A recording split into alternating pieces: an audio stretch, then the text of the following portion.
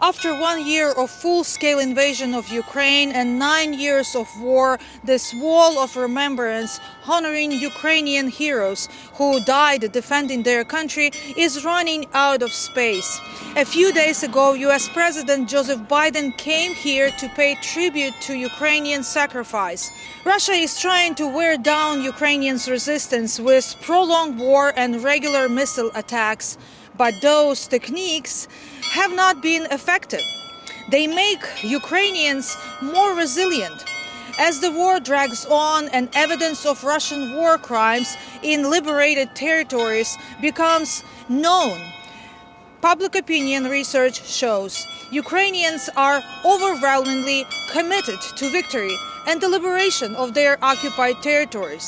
While the Ukrainian human sacrifice of this war is growing, it makes Ukrainians even more determined to defeat Russia and join the Euro-Atlantic community. Myroslava Gongadze, VOA News, Kyiv, Ukraine.